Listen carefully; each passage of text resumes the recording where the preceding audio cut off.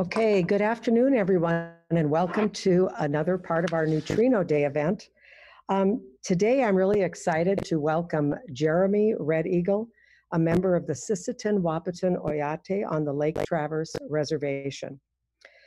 Jeremy is the program director for the Dakota Language Institute, and as such spends his time learning, teaching, and documenting the Dakota language, and he's worked with Native American youth from Montana, South Dakota, North Dakota, and Minnesota for more than a decade.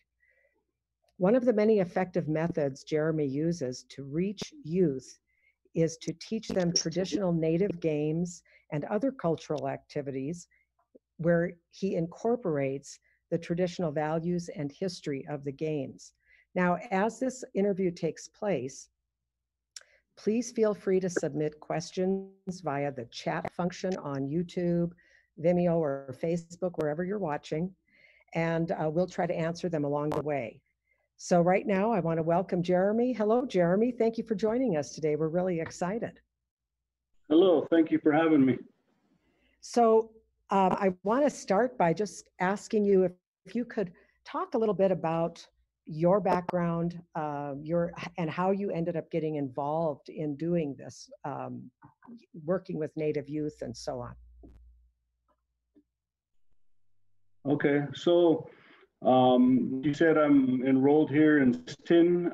I've lived here for about the last 6 years, but I originally was raised in Montana. I also descend from the Assiniboine people of Fort Belknap on my grandmother's side. And so growing up in Montana, I guess I had a similar upbringing to, a lot of our youth, especially our Native youth, as far as a lot of the things that affect our communities, being statistics, high school dropout, drugs and alcohol, and a lot of other things that I was exposed to in my life that kind of got in the way of me being able to really do good, to change my life. I wanted to give back by helping young Native youth to not have to maybe go through some of those things. And so I worked for an Indian center out of Helena, Montana, and I started a youth program there, and it was all based on prevention. We had a diabetes clinic, we had drug and alcohol counseling, we had all these services that we offered the community. Mm-hmm. And so I talked with my boss. I said, what do we have to prevent these things, to prevent our young people needing these services when they get older? And so that's how we came about to start the youth program. And it just by chance, one of the first things that I learned about or was had the privilege of being a part of was our Indian Center actually hosted this traditional games workshop put on by the International Traditional Game Society that's based out of, it originated in Browning, Montana, up in Blackfeet country. And then from that, they've grown to include games from all over the world, really. But mainly the Northern Plains is where most of the teachings that they have come from. So when I became a part of that, I was really taken back by it. I've always been involved in my culture. I've always, wanted to learn more about it. And so this was a way of connecting to young people. You're doing games, you're having fun, you're being active, but then there's things that are have a lot of deeper teachings and cultural things connected to that. And so that's where it started, and from then it just grew to where it's become a part of what I do. Okay. Now, one of the things you and I had talked about earlier is the games and activities. It's more than just, let's go out and kick a ball around or throw a ball around or play some dice. You throughout the history of the Dakota people and other Native peoples, games have played an important role in helping shape people. Can you talk a little bit more about that? Yes. So when we go back to our creation stories. I'm really big in, right now I'm really focused on Dakota people specifically, but I've done a lot of research just in general throughout North and South America and how indigenous people from both continents really, how games are a big part of our way of life. Mhm. So we go back to our creation stories, and all tribes have something in their creation story that talk about these things. So you have the Haudenosaunee people or the Iroquois Confederacy that have the lacrosse, and they have stories that go back to their creation that talk about that, and that the creator gave them that game to play for his entertainment. So when they go out there, they believe that they give it everything that they have. It's not even a matter of winning or losing. It's a matter of playing to the best of their ability. And Okay. you go down south to the Chickasaw, Choctaw, and them, and they have their stickball. They have stories connected to that. We as Dakota and Lakota people, we have stories connected to these. One story from out west there in the Black Hills is the Great Race, So whether they're ball games, they're running, whatever they are, they're competition. And so these things are, yeah, they're embedded in our creation stories. And so as time goes on, we utilize these things to develop skill. And not just skill as in like physical, of course you're gonna, as a runner or hand-eye coordination through a lot of these games, but also respect, teamwork, values, your place in the community, all of these things. These games help to strengthen that or help to identify those things in an individual. Okay, great. So one of the things that I was hoping you might be able to talk to us about is uh, today, in today's world, it's a little bit different. We learn a lot of different skills in a lot of different ways. Um, so how do these activities and games help youth now? You talked about trying to help youth who are troubled and or who to prevent that from ever happening. So what are the steps you take, and what all goes into these activities as you teach them today? Well, I think the one that I have the most success with and that I can talk the most about experience with is lacrosse. So it was about 5 years ago that my children have been involved with this stuff for a long time. They've always played the different games, and my older boy was really into lacrosse. He was playing both the modern lacrosse that you see, but also learning about our traditional Dakota lacrosse. And so we were living in, our housing community in Enemy Swim at the time, and naturally kids just started to kind of notice that my son, had this lacrosse stick and was doing things, and so they would start to come over, and then we kind of had a dream to start a lacrosse team, but it was unheard of here. There was no youth that were aware of. Most of them never even heard of the game. So we just slowly started to introduce it, and I think one thing that it does for sure is that it's identity. A lot of our young people, or a lot of Native people in general, we struggle with a lot of things when it comes to our identity, when it comes to the way that outside society looks at us, or the stereotypes, different things. And so when you can introduce something that connects them to who they are, to their culture, you can teach them the history of those things, and then they can also take that thing and put it into a modern way of living. We know that in Indian country, basketball is a big thing. But with lacrosse, it's actually got a lot of roots. There's something there, and we can look at the Treaty of 1851, Traverse des Sioux in Minnesota, where they had paintings of these lacrosse players, dressed in all of their regalia and whatnot, and they would give the descriptions of how they would play this game. And so I think for a lot of our young people that there's something to that really that they gravitate towards. And then on top of that is that in the traditional game of lacrosse, we don't have a lot of rules. And so sometimes in modern sports, I see that we have like young people that maybe they're not athletic, maybe they're not don't feel like they're up to the standards of what an athlete is. And so I personally experienced this with a few young people that they would show up and they would just be watching from afar, and then next thing you know, I find a way to include them.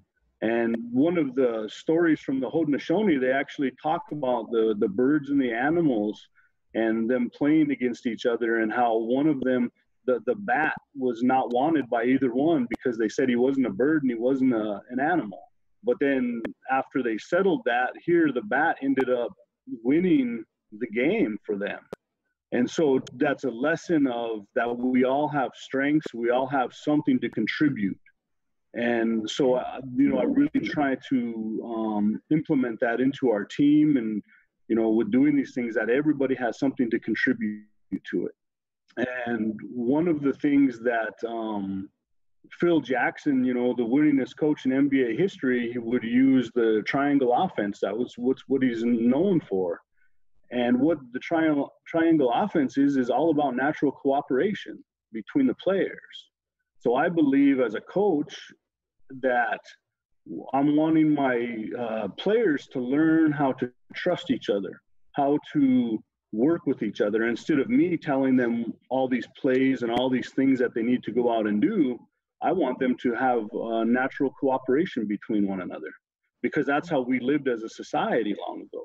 And so trying to bring that back and to reinstill that into them. Okay. Now, how does the Dakota language fit into all of this? Because that's one of the things that you also talked about with me a little bit earlier. Yeah. So our language, to me, it ties into everything. We have to bring it back to being an everyday part of our life. And so when I would coach my kids, I would use the language, whether we're warming up and we're just counting and doing simple things in the language, using the language as we're doing that. But even our positions and the, different, giving them different commands of things to do on the field, we would do that all in the language. And then the other benefit of that is that the other opponents won't know what you're saying. So like code. Yeah. And so, but really, really trying to get them, we as Dakota people, lacrosse went away for a long time because of the War of 1862, everything that happened, it really affected us. And so lacrosse hadn't been in our community for a long time, but there's other tribes that still held on to that. The Haudenosaunee out in New York, the stickball players down south, a lot of these different communities, they still have it. And so to be able to watch that, or to research those things, or to show them that they still take a lot of pride in those things, and so really working hard to reinstill that into them. And so it's a whole identity. And so all of that, you can't separate those things. The culture, the teachings, the language, all of that are all connected. And it all helps young people with their identity and strength and their view of themselves and their role within the community, correct? Yes, because if you don't know your role or your responsibility, you're gonna feel lost. And with that can come fear and anger and all of these other things. And I believe that that's what a lot of our young people are facing today. And so when you have that identity, you get self-esteem with that. And when you have self-esteem, you have confidence. When you have confidence, you're not afraid to go places and to do things. And, so that's one of the good things about the lacrosse, is that today we have modern game of lacrosse, which there's some things with that I'm for and I'm not for, that stuff that we deal with. But the good thing is that they can get scholarships. It's easy for young people that want to play lacrosse to get scholarships to go to college. So for our young Native youth, that's a huge thing for them. And when we're seeing it, we know a young man that got recruited to, one of the big, Ivy League schools to go play lacrosse, so it's those possibilities are out there. Excellent. Now, one of the things you told me about, you mentioned that in lacrosse, Native American type lacrosse games, there are not a lot of rules. One of the other things you brought up to me is that with lacrosse, it can be something that ranges over a few hundred feet or several miles. Yeah.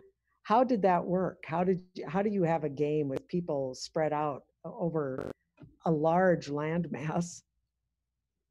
So for one, our people, they used to be able to run great distances. It's not unheard of for a lot of native peoples to be able to run anywhere from 30 to 100 miles in a day. That was how they got around.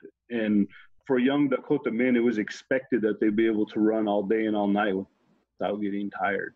So playing a lacrosse game on a field that's anywhere from 300 yards to a half a mile, it was a common thing. And they say that, probably no ball game out there was played on a field any smaller than 300 yards. So, but it's, for one, everything was done off the land. They didn't have actual fields. Some tribes might have, had fields that were, established, I guess. But for the most part, you're finding, areas where you can play. So that, those are going to probably, determine how the size of your playing field. And then also, we have different types of games that were played. A lot of them had ceremonial reasoning behind them. Some of them, it was, just amongst the community, the village itself of playing. But then there were these large games where they would play, tribes would play against each other, or different bands or family groups would play against others. And so you could end up with as many as 50 to 100 on a team. So they would be spread out, on these large fields. And yeah, there were very few rules. There were some rules, but there was very few of them. And one of the biggest rules was the respect and the self-control that an individual player had over themselves. And so getting angry, purposely fouling people, things like that. And when I say that, I mean, like, there was definitely a physical sport where people would get hurt, but you couldn't react out of anger, whether you're on the defense or the offense. And that's pretty much among most tribes that I have found that those kind of expectations existed. And so for young men, you're teaching them how to remain in control of their emotions. Because they say that these games, like lacrosse or any of these games, they represent life. And so that life is like a game, and you have to know how to conduct yourself, how to get around and to score points and to do those things. And so the way to do that is to remain in control of your emotions and to think decisively, to act, with a clear mind. Okay, and that's kind of an honorable thing too, isn't it? To Yes. to behave that way during a game. Yes. So this week, Jeremy, you put together, and you said your sister helped you with this, put together some videos of different activities. What are some of the things that our viewers, our Neutrino Day participants, can do with these activities? And then can you tell us a little bit about what your expectations are for them to take away from learning some of this? Yeah. So one of the games that we did was the dice game, Kansuku Tepi. And real quick, a little history thing on that, since I'm into the language, is that Kansu, if you ask any fluent speaker today, the word Kansu means a card. Like an ID card or a movie ticket or something like that. And what it really comes from is Kanta is the wild plum and Su is a seed. So Kanta Su, they shorten it to just Kansu, and it's a plum seed. So a long time ago, when our people were put on reservations, it was a lot of our cultural activities were outlawed, not just ceremonial, but even our social things, they were outlawed, and they could no longer practice those things. So the women were the ones that mainly played this game. Men did play it, but it was mostly women. So anyways, this game was outlawed. They were no longer allowed to play it, but they were given playing cards that they could play, like, how non-native people use playing cards. So when they were playing this game, it resembled the dice game. So they called that Kansu also. Oh, okay. And then when they were given ration tickets, those ration tickets were shaped like the playing cards. And so that became Kansu. And so then today, that's how the word evolved to where it's talking about a card.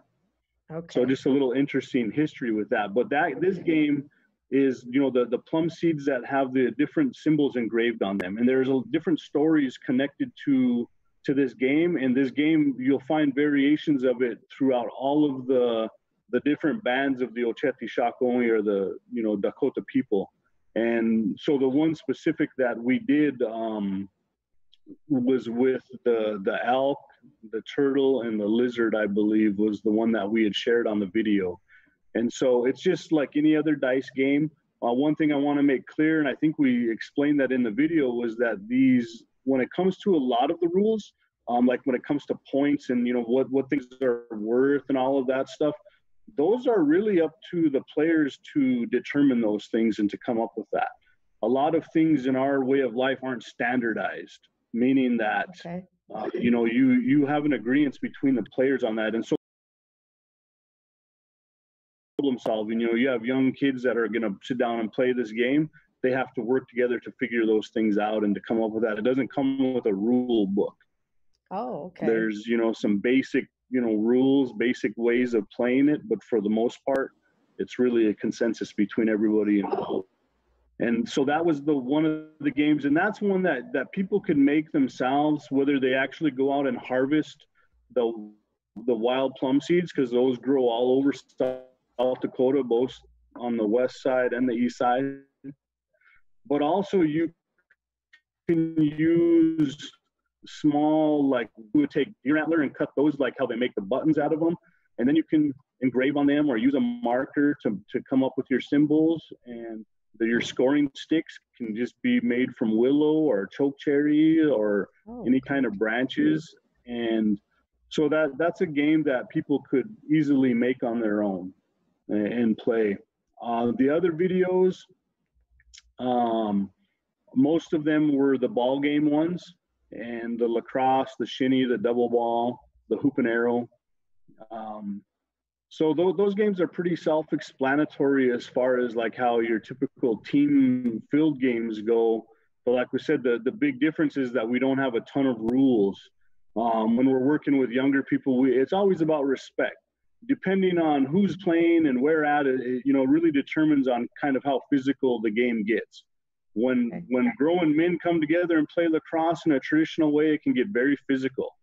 One rule that we have is if we combine, like have both male and female out on the team, or adults and youth, is that the rules start to change, in that the men, as men in our society, we're providers and protectors. And so we have a responsibility with that. So that's one thing I teach young men, is that a female, if she wants to get physical with you, she can, and there's nothing you can do about it. If she wants to yank your stick out of your hand, there's nothing you can do about it but to accept that. But you, in turn, cannot get physical with the females or with anybody younger than you, smaller than you. And so it's teaching them about that self-control, and it's teaching them about their role in our society and what their responsibility is. Great. So, hey, Jeremy, I've got a couple of questions here from the audience. This is an interesting one.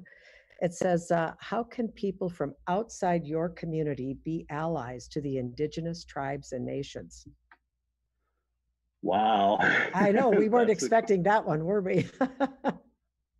That's a good question. And with a lot of the things that we're experiencing today that's going on in the world, that's a really good question. And I think number one is that allowing indigenous people to have a voice. I think that's huge. That's first and foremost, is allowing us to tell our own stories. And just like what you guys are doing right now, you're allowing me to come on and have a voice to share these things.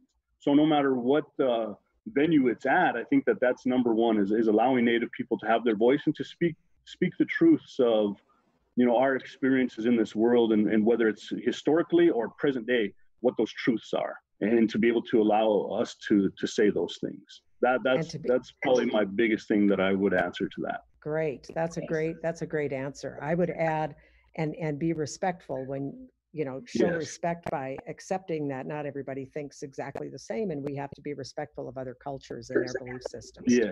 Yes, without a doubt. And here's another one. In what ways is your community preserving your history and culture? And I think we've been talking about that a little bit. Yeah, and it's a difficult thing because a lot of our people, some of them are very passionate about our language and culture and history.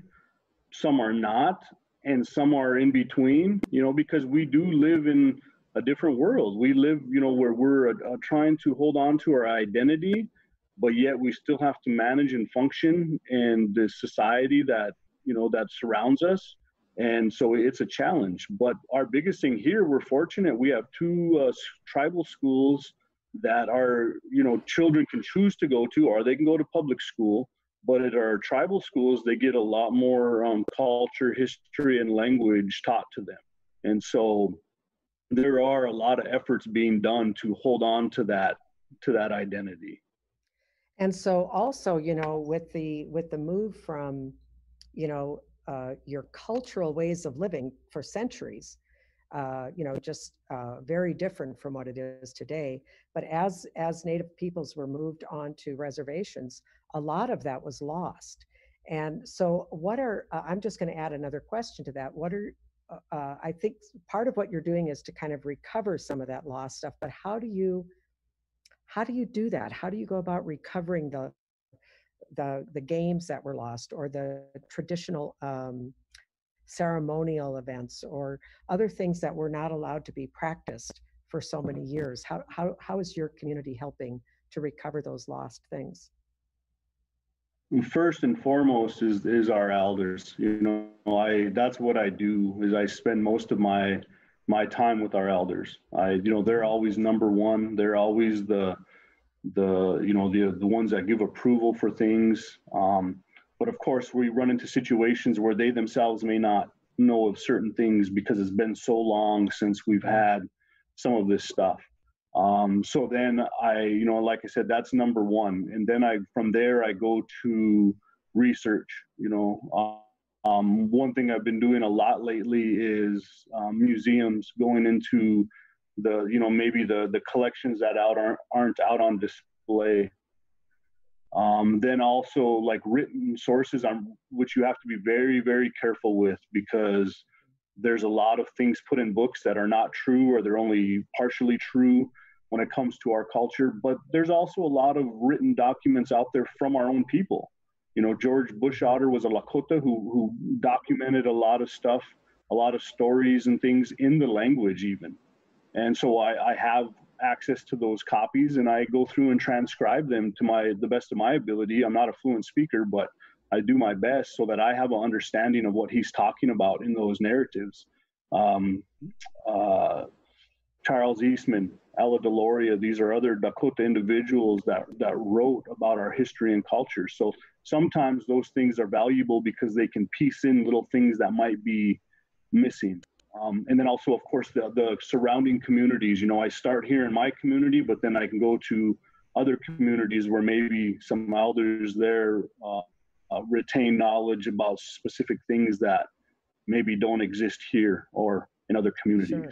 So it's definitely challenging, but you have to be dedicated to it. You have to put in a lot of work into, and I also believe on a spiritual level that our ancestors want us to know those things, and they're going to provide a way for us to have access or to learn about those things if we're doing it the right way. Great. Thank you so much. Now, one of the things that I wanted to touch on is, we started this, but we didn't get to finish it. What do you want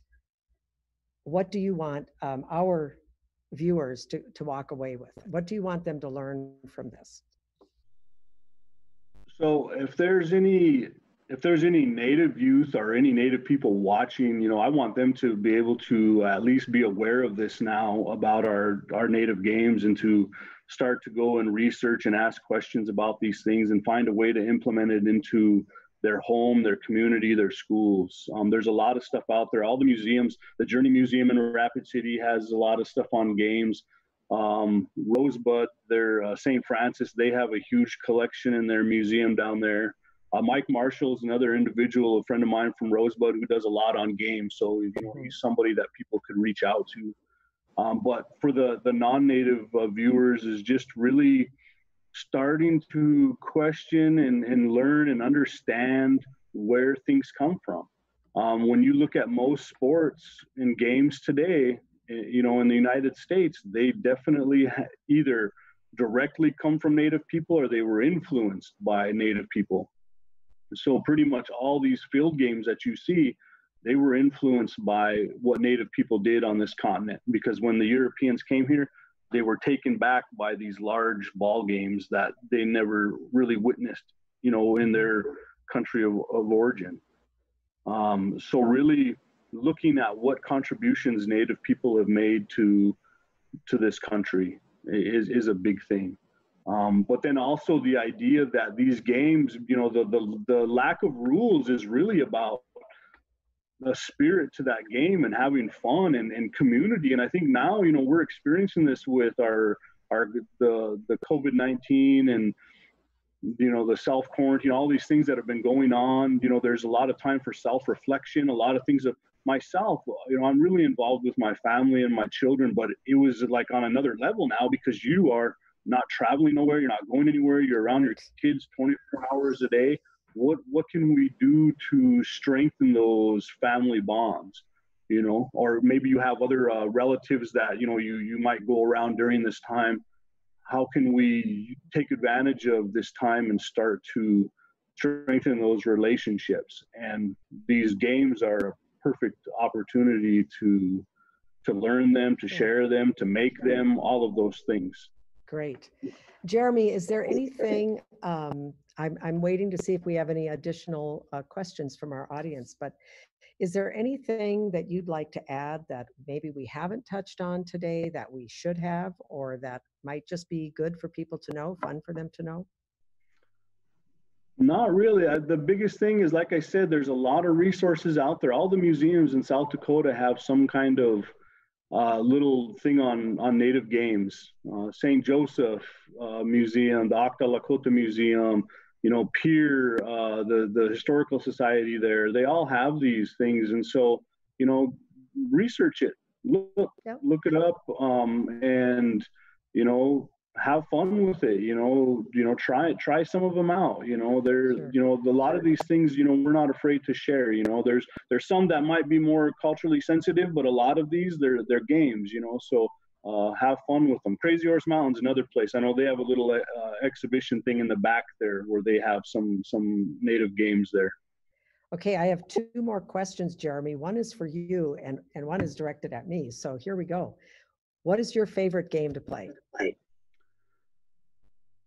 My favorite, I would have to say lacrosse without a doubt. Even though I'm getting older now and if I play one game, it takes me days to recover from it. But the most exciting thing I ever did was my son was about 16 years old and he had his friends. They were all 16, 17, and we went to Black River Falls in Wisconsin, and we joined one of the traditional lacrosse tournaments they had over there. And we got beat up good in there, but it was fun. It was, I never experienced anything like it before.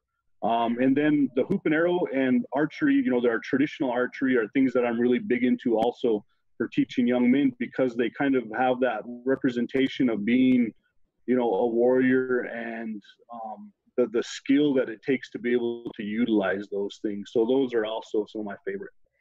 Well, I tell you what, I think that what I'd really like to try out is that, now correct me if I say this wrong, Kansu? Kansu, yeah. Kansu. I would like to try that because it seems like I wouldn't beat up my own body. And at this stage of my life, I want to take it easy, but I'd love to learn that. That's the one I think I'd like to learn. Yeah, yeah. So do we have any other questions from the audience? Okay. Oh, Is there another one? Nope. All right. So Jeremy, I just want to thank you so much and just remind everybody that we got how many videos? I think 6 videos, 5 or 6 5 or videos 6 yeah. of native activities on our website. Check it out at neutrinoday.com. And then check out some of the other activities we have as well. And then I just want to remind you of some activities we have coming up today, or I'm sorry, tomorrow. Tomorrow we have Sanford Lab's own experiment support scientist, Mark Hanhart, who is going to be joining science comedian Brian Mallow to discuss the Big Bang and its role in the formation of the universe. Now, I want to just make this clear about Brian.